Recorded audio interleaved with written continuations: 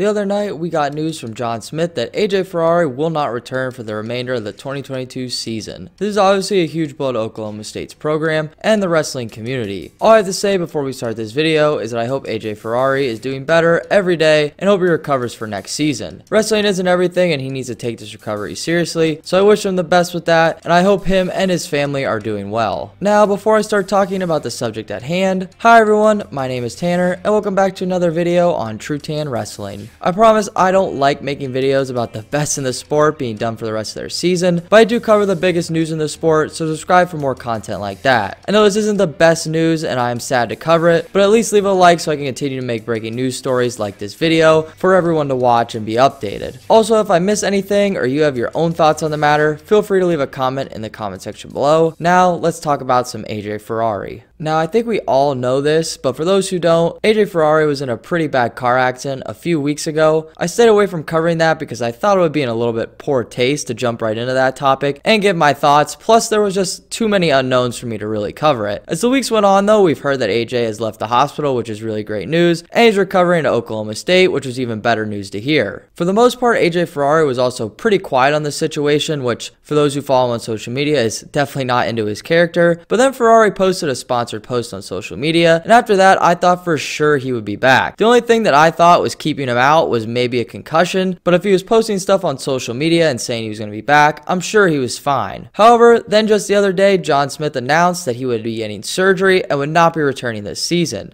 I'm sure this will give AJ some time to reflect on his accident, and if it was truly his fault, thank goodness no one's life was taken, especially his own, and hopefully this will lead to something positive in the long run, which I'm sure it will. Now back to what exactly is wrong with AJ Ferrari. I'm not totally sure what he's getting surgery on, and I'm not a doctor, so I'm not even going to try to guess what it could possibly be. This was shocking to me, and I'm sure the rest of the wrestling community. This is clearly huge news, and is going to be a massive blow to the Oklahoma State team, but health comes first, and I'm glad they are taking it seriously so he can return next season to his true dominant form. We honestly really didn't get to see much of AJ this season. He only wrestled 10 matches in duels, but he really was not pushed or tested at all, and he kind of smoked through everyone. However, with that said, I thought he looked better than ever, and he looked like he's made some serious improvement in all positions, which is pretty impressive considering he was a national champ last year, and he was easily the favorite to win it all in March at 197. His absence has clearly made a large impact to Oklahoma State's team in their recent matches. You could say, hey, he's only one guy and it's 10 guys in a lineup, but I am positive they probably would have won the UNI match and the Missouri match if he would have wrestled. Unfortunately, this is not what happened, and Oklahoma State has dropped 4 of their last 5 since he has been gone. At their peak, I would say they're the third best team in the nation, but with him out of the lineup, I'm not really too sure on that because their only real finalist scoring wrestler is Dane Fix at 133, who's currently ranked 2nd and who's proven he can make the finals before. Oklahoma State has several returning high All-Americans on their squad and several guys who could potentially push to become All-Americans, but no other champ level scorers, and with AJ's bonus percentage appearing to be way higher this season than last season, so these are just massive points that they are losing in the national tournament.